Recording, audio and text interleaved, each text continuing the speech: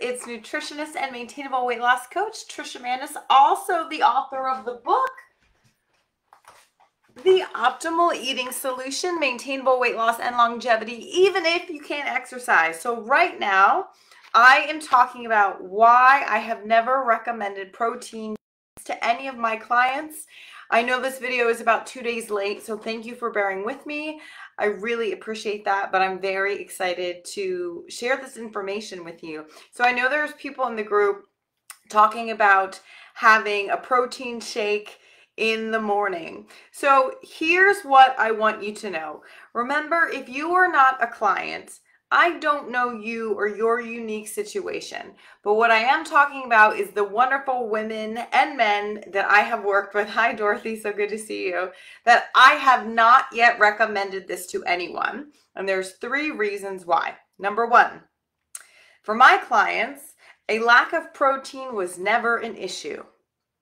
And generally speaking, for Americans, it's not. I'll dive deeper into more of that in a bit. But my clients weren't coming to me because they had a lack of protein issue. They had weight loss and chronic disease issues and a very challenging time being able to exercise. So it's a common myth that Americans aren't getting enough protein. As long as you're eating enough calories, which again, Americans are eating more than enough calories, then you are not going to risk not getting enough protein, unless maybe all you're eating is white rice for a year, 2 years in a row, right? But our diets in the United States are diverse enough that that's not an issue. So a lack of protein is a total non-issue. Which brings me to point number 2. How much protein do you actually need and how much are you actually getting? Now, I don't know that about you watching this camera, but about Americans generally speaking, the Institute of Medicine recommends that to get, in the very least, an adequate, safe amount of protein, meaning it's more than enough.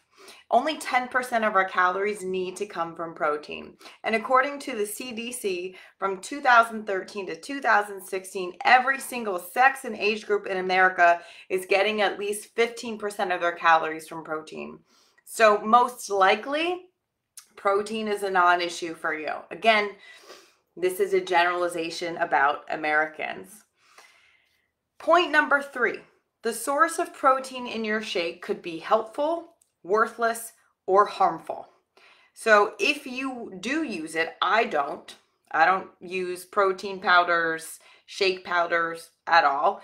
But if you do, I would generally recommend using a whole food plant-based protein where all they do is grind up whole plant foods and it's in a powdered form, or they dehydrate them, grind them up, it's in a powder form. So you're getting it that way.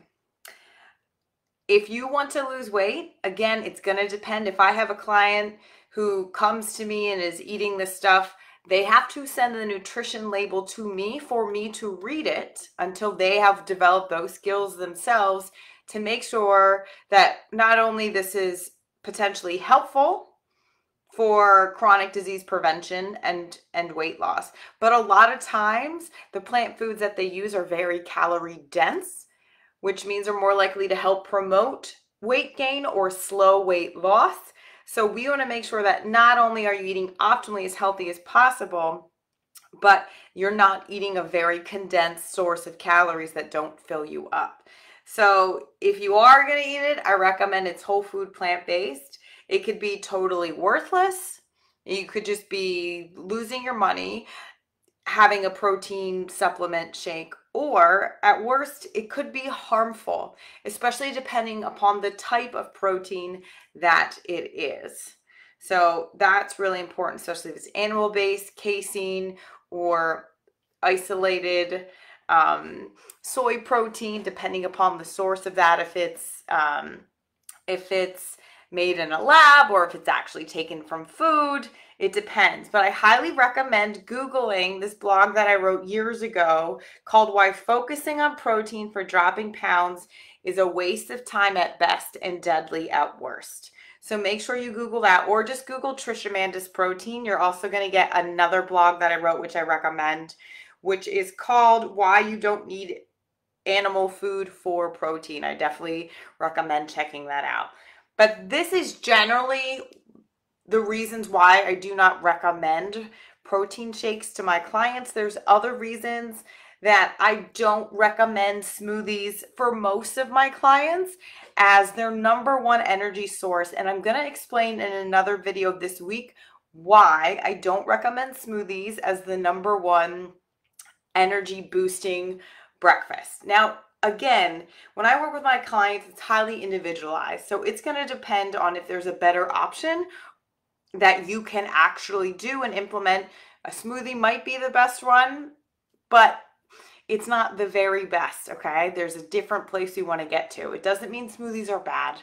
Generally speaking, it's always going to depend on what you put in them and what the rest of your day is like when you eat. So this is why I don't recommend protein shakes, and I never have as of now for my clients. Protein generally is not an issue. Now I'd like to hear from you. Comment below what's one thing you learned from this video, or if you thought you had to have protein in your shake, where is that coming from? Tell me what you've learned. Put it in the comments below, and if you want me to answer any questions, I'm happy to do that. So thank you so much for watching. Get educated, get support, and take control, because you can get the healthy, lean, strong body you deserve.